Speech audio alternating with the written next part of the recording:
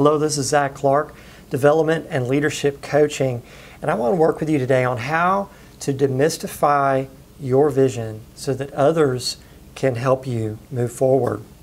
You know, if you're a leader, you're someone that God has positioned in a place of influence. You have people following you toward a desired outcome for the future of your ministry. And I love the way Mark Miller, a friend of mine who is an executive at Chick-fil-A, the way he defines this aspect of leadership. He says that the primary role is for leaders is to see and shape the future. And if that's true, that means that you weren't created to just sit in your office and send out emails and respond to emails and put out fires and react to what comes along. You are really supposed to be shaping the future. And to be able to do that, you have to be very clear. But the bad news is that having the vision is often the easy part, because chances are you did not do anything to get it. It was just given to you. God gave it to you.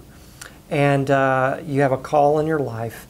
But the vision's the easy part. The hard part is, how do you move all these people forward toward your vision? And so I want to give you just some specific ways to demystify the concept of vision so that others can be more enabled to move forward with you.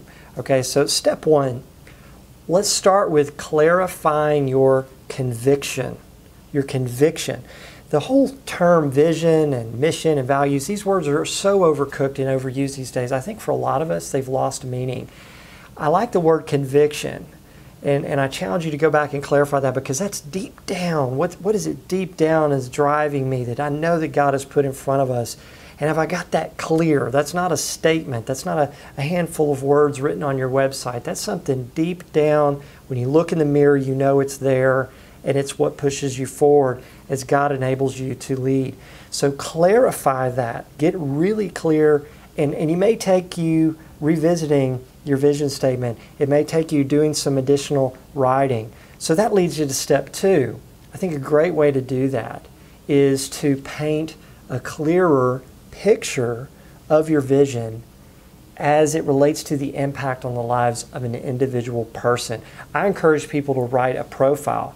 Write a profile, a bullet point list of how you would describe the man, the woman, the child, the individual impacted by your vision. This person and what they embody long term in the future, what you're hoping to see happen in their lives. I think that's a great way to clarify and bring this conviction that's deep inside you out where others can see it. Here is a picture of this.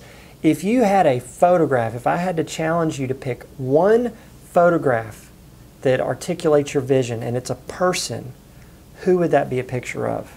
That's a great question. Step three, revisit your mission statement.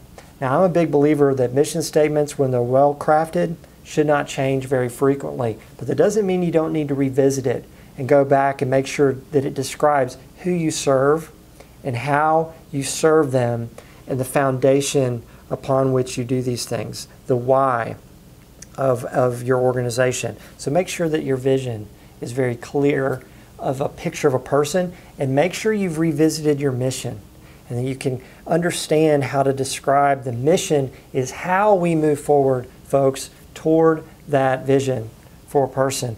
And then step four, I want to help you grow your influence as a leader.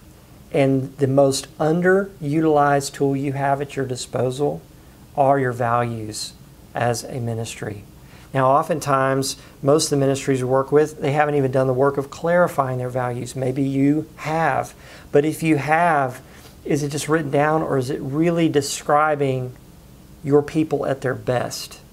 And values are not easily forced upon people or imprinted upon people. They tend to emerge by pointing them out, calling them out, reminding people who they are at their best.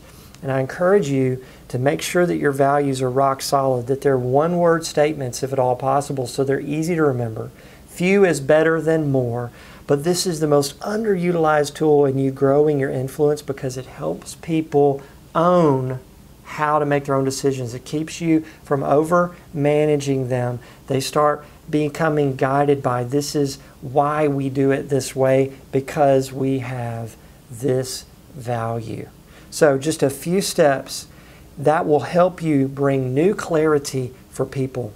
And people in today's world need simplicity and clarity to day after day be doing the right things that you know move you forward.